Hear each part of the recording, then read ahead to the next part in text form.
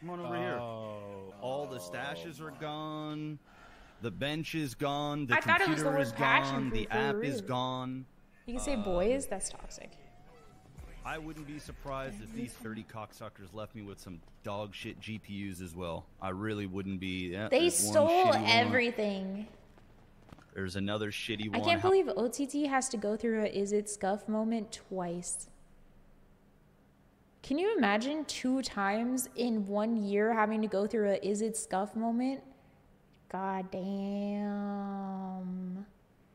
That's an unfortunate situation there. Oh, kind. These guys are absolute scum of the earth. Straight up agreed. Yeah, you know what, OTT? I'm on your side. I'm on your fucking side, bro. Look at it, bro. Yeah. You guys see it, man. No, I'm on your side. You guys see it. What the f did I do to deserve this? Nothing. Not a conversation. Nothing, man. Not a meeting. Nothing. Again, while I'm asleep. The same I cried about JP leaving, and I stepped up and I got all this shit done. They literally did the same thing to me, but worse. Worse. Worse. They worse. I don't even got a computer in here, guys.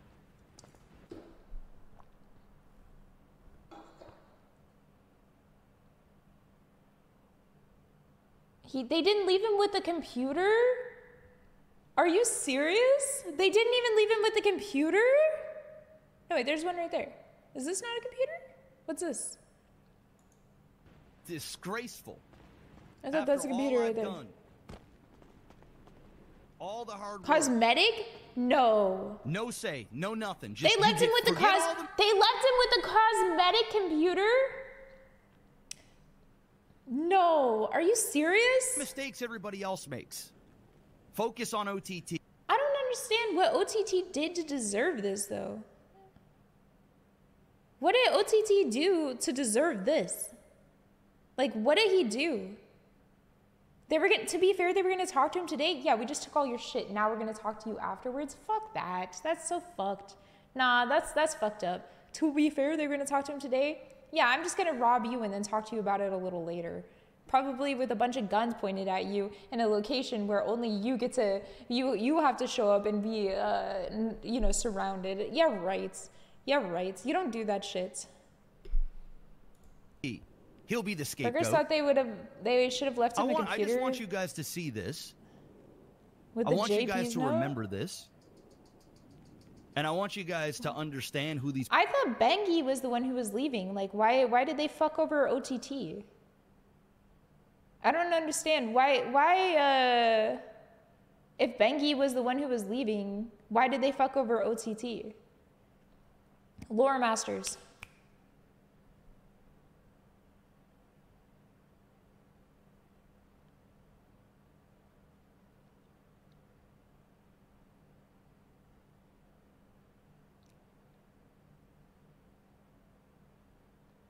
People are. No way this is over that.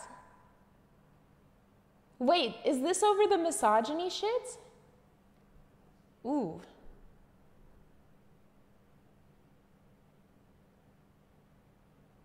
Ooh. They retcon that.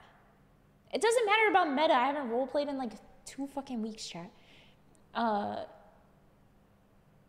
And I'll just reverse meta it in my brain. I thought they retconned that because he said that he found that kind of roleplay uncomfortable for him, which I agree with that. If there is a type of roleplay that makes you feel uncomfortable, OCC uncomfortable, you should OCC talk to that person, and say that kind of language makes me feel uncomfortable, and it makes me feel attacked. OCC, OCC, OOC. OCC. Out character. OOC. Sorry. OOC. You know, like that should be something that like if it makes you feel, just like a torture role play can make people feel uncomfortable, and sometimes, like, if you call somebody sexist, or if you say somebody's a whore, things like that, those kind of words can be uncomfortable for some people. So you should OOC talk to those people about it and say, that kind of role play doesn't really fit with me, and is it okay if we don't do that going forward, and we can retcon what happened in the events of the past. If he is getting fucked over from that for talking about his boundaries, then I think that that's inappropriate, because I saw a lot of people on Twitter saying, oh, well, girls have to get called sluts all the time. Okay, but if the girl talks to the person who's doing it, OOC, and says that kind of role play makes me uncomfortable and sets a boundary, and then it still happens, then that's inappropriate. But if there's no boundary set, then it's just free game role play. Just like it was okay that it happened. It's nobody's fault that she did say this is misogyny. It's a boundary that he doesn't want. Then it's okay that it got retconned out, in my opinion. If people are allowed to set their own boundaries, and if you don't set a boundary, you can't get upset about the fact that there was no boundary set. It wasn't that. Hold on. Because if it is something like a torture roleplay, can be something that makes people very uncomfortable. And that could be something that can make somebody want to OOC communicate with another person and retcon the events. Everyone's allowed to have their own boundaries, and it doesn't matter if you're a guy or a girl.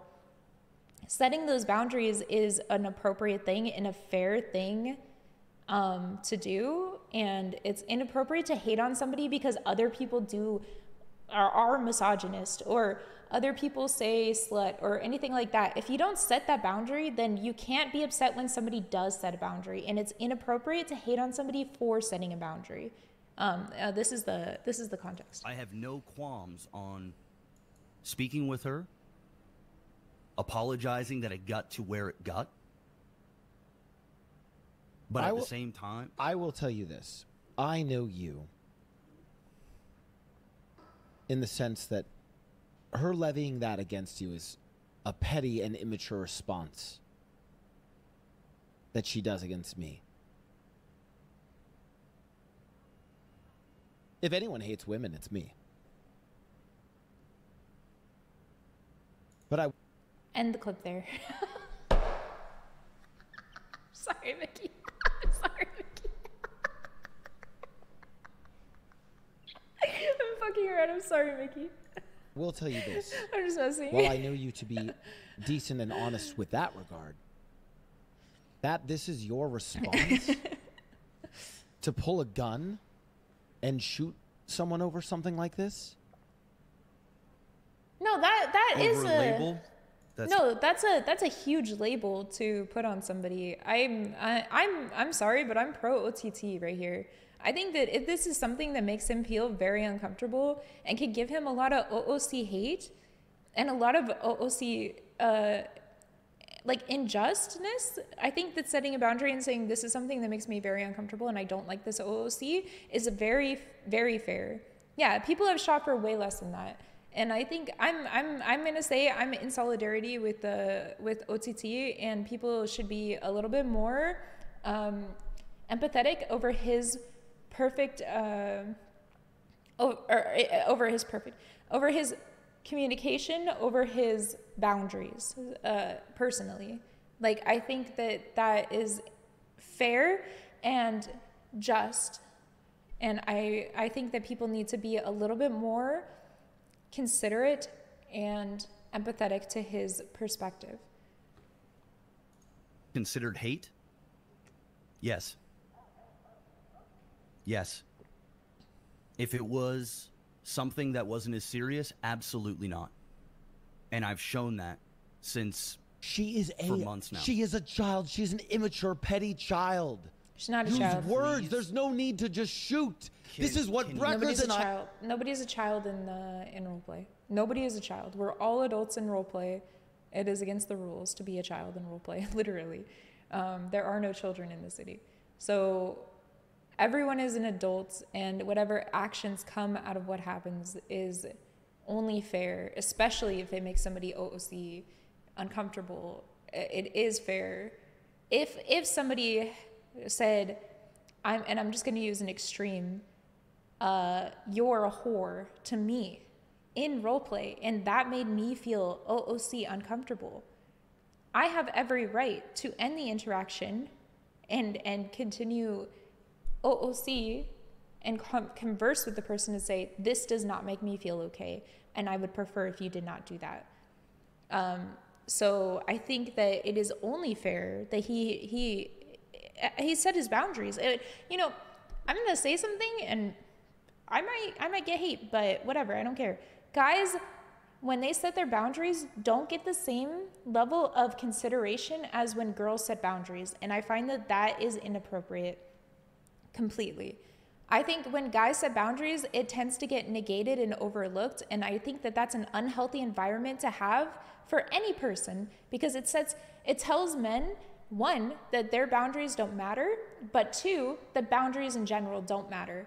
So if it's okay for them but not for you, then you're gonna think, okay, well then boundaries are irrelevant. And I think that that is stupid. I think everybody's boundaries are incredibly important, and if this makes him feel uncomfortable, then I think that this is a fair, very fair way of handling it. And I think that he was in his right in all of it. I say all the time, why do we always just pull out our guns and shoot? Mickey, can you please do not patronize me and tell me how I should feel? True. Because she's young. Exactly. This is now the 100%. third time I've heard this. Yep. And No, it makes me 100%. uncomfortable. Good. So can you please not use that as an argument? Yes. Oh, and She if is I of use it age, as an argument, she is and an if I adult. press you too much of this on an argument, do I get shot as well? Where does it end? At what point is it too far? When do you draw the line of escalating from words to violence? That is the issue. It has nothing to do with January in this instance. It has been a core issue of the company. And not just you, many people. And it is that Sorry, guys. I do not feel comfortable going down this road. No, yeah. So I'm just going to bow out. But thank you very much, guys. I'm sorry. I know me as this a is person, and 100%. I don't want to get worked up. No, this is fair. Thank you. that me and Breckers do not agree with, that we have tried to stress. And scene. I think Mickey was playing it out in character. And I think that that's fair, because there's only so much you can do in your what your character is going to do. And I think that that's perfectly acceptable. I think that that's incredibly fair. I think that the problem in this situation is there is a discrepancy in the role play and in the OOC feelings of a real individual who has to play this character. And I think Mickey played it out perfectly fine here, and I don't see anything wrong with the fact that Mickey was taking the side that he took. But I do want to say that if somebody is OOC uncomfortable, like I said many times before, it doesn't matter what their gender is, what their sexuality is, what their race is. If they're uncomfortable with that kind of role play, you should not press it onto that person, because it is not fair for somebody to have to be presented into a situation that makes them feel uncomfortable when they're supposed to be a willing participant in a scene. And that everyone should be consenting, whether it's through sex or role play. Everyone should consent. And I'm gonna just say I'm completely in support and solidarity to OTT and what he's going through, because I think that that is unfair. That he should, one, take the blame for other people's misogyny. If there is misogyny within the server, I haven't experienced it personally, but I'm also very lucky.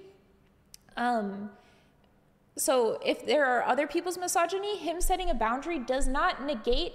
It should not mean that just because other people have been misogynistic, that he should just not have a boundary able to be set. That is ridiculous. So I am just 100% with you, OTT, and I stand in solidarity with you. That is, I'm with you. I'm with you, because that boundaries deserve to be set regardless of who you are, regardless of if you're a man or a woman, regardless of your skin color, regardless of your hair color, your sexuality, whatever you are. If you have a boundary, it's appropriate to be able to set it. You are a willing participant, and good for you for FA quitting, good for you for handling it OOC, and good for you for stopping the interaction the second it made you uncomfortable. I'm with you. I'm with you, man. I'm with you. Permission to initiate contact? I didn't know his Twitch name, Maximus. I just call him OTT because I've known him as OTT. I'm sure he would call me Ginger because he knows me as Ginger. It's kind of hard when you have multiple names for people. Like, I have people who know me in character as Ginger, as my Twitch name, and my real life IRL name. So, you know, that it's like, it's hard, but yeah, huge solidarity here for that. That's really unfair. And then I want you to think long and hard about who actually had your backs, who actually brought you in on this operation, who bigged you up, who helped put you guys into certain positions, and who was there on a daily basis to help out for you guys. And I want you to remember what these said about people within the company and how they don't give a about certain people and they pick it and choose. Well, they pick and chose. I just want you to remember that shit. I want you to remember every single time something bad happened, it was the Not BSK house. I want you to remember this. This is sinister. Sly, I have been through an obscene amount of betrayal. I'm out of the loop. This is his house, his own BSK house. This isn't the company house. It's a separate house. Like, there was a separate house for the interns, even though nearly nobody was an intern at that point. Is this a third house? This is the company house. Okay, because it's got remodeled since last time I looked at it. I see. He owns it. Betrayal, an obscene amount of disrespect over the years. I think them going in and house heisting is really, really crazy. I can't believe that. That's really crazy. My friend takes the absolute cake. It's not even close. Just so you know, they did say that they want to have a big meeting tomorrow, which is today. Yeah, but like, you can say you're gonna have a big meeting after you fuck somebody over. It doesn't change anything. Like, you've already fucked them over. You should have the big meeting first. But you've already taken everything. It doesn't change. Like, you fuck and they blame stuff on the Oh, how nice. Oh, and by the way, yesterday before any of this stuff happened, there was a ton of stuff already missing from the house. Crazy. Somebody or someone's had already been clearing shit out of the house. It's almost as if they were afraid I was gonna fem. Yep. Even though I could have at any time, by the way. I am Of the course. owner of the house. Yeah. Could have literally just changed the locks, Yeah. removed people from the panel, and walked away. That's crazy. But I don't do that shit. Yeah, exactly. They had honestly, I think when people do this, it just shows their own. It shows their own viability. Is this because of January? I don't know. This person said no. What is this because of then? Because I don't know why this is happening to OTT specifically. It just seems like the timing is weird because I know Bengi wanted to leave the company. OTT still didn't get paid out properly. He just accepted it because he's tired of it. He did do that, told the members when they sorted everything out.